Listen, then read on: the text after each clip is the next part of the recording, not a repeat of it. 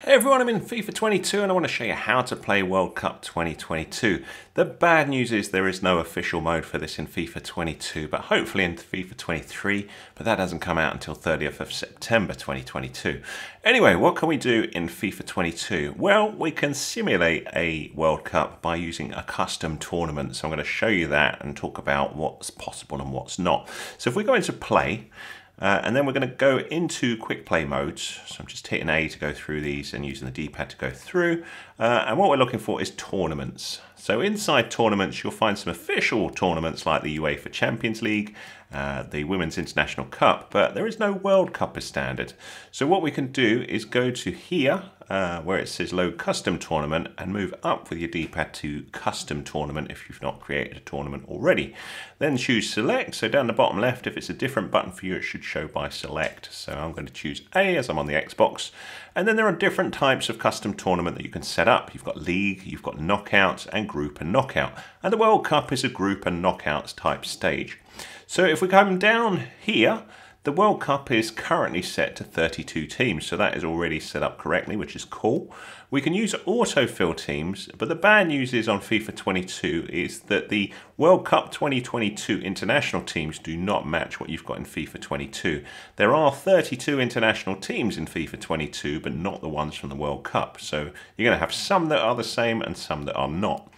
Going down to tournament name, you can change the name of your created tournament. So here we can select Y or whatever it is on your platform and give this a different name. So I'm just hitting X or back to change this and I will call it World Cup. So we'll just go World Cup. So we're going to create something similar here, but we can't do it identical.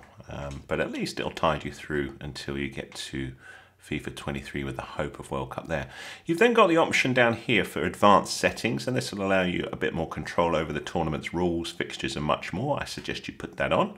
And then down the bottom left you see it says A to advance, or it'll be a different button if you're on a different platform to me. So you can autofill from, and this will automatically fill up the tournament with 32 teams. But what you want to do here is move this across until you get to international, because the World Cup uses international teams. The team rating range you can leave as it is because there's only 32 teams in here, so we need the whole lot. You can change the amount of subs on the bench. And the bad news is you can't pick a cup that looks like the World Cup, but you can choose a trophy here that the winner will raise when they get to the end of the tournament. So just pick one that you like the look of. It's not really anything that looks like it. It's a pretty unique looking thing, the World Cup. You can also pick the final stadium. So you can go through these. There's all sorts of stadiums in here, so you can pick them.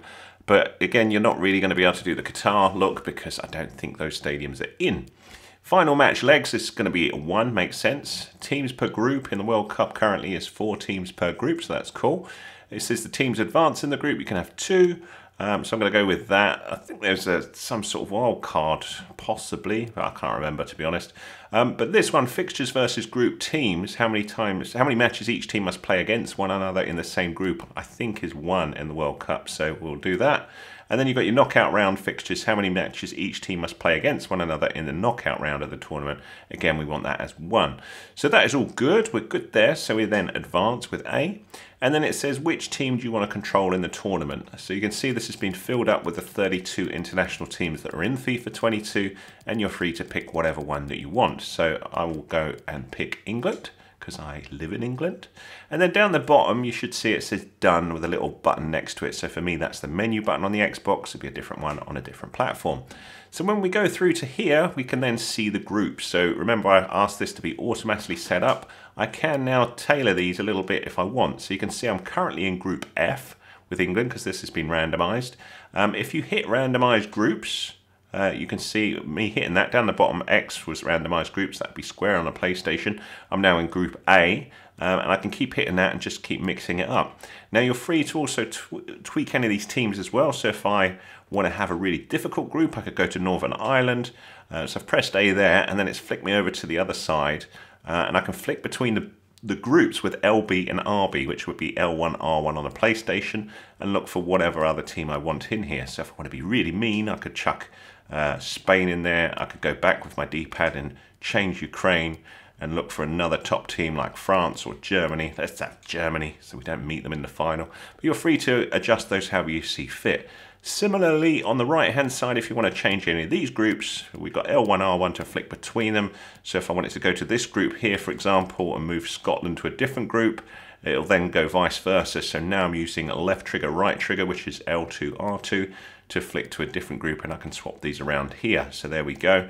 And that's how you adjust these groups however you see fit. So left trigger flicks through the groups on the left hand side. So I'm going to go with that: England, Portugal, Germany, Spain. Ow, what a painful group. When you're ready, down the bottom you see it says done with the menu button, and then it will start this tournament for us. So we need to give it a name. I already had a tournament called World Cup when I was testing this, but I'm going to override that. So I'll hit select. It'll keep the name that I had there, and I'm just going to override it with done down the bottom right hand here, and it'll say, do I want to override? I do, so that's all good. So then you jump into the tournament here, and you can see it will automatically simulate the groups all nicely for us. So we've got the standings, we can play a match, we can flick to the squad by using RB, that would be R1 on the PlayStation, and there's my formation, team sheets I can adjust, I can edit players, I can see the team stats here, so hopefully you're all used to all of that. And on the right hand side here, I hit back to go, left L1 to go back to central, and then settings here I could adjust things like the half length, the difficulty, all of those sort of things here.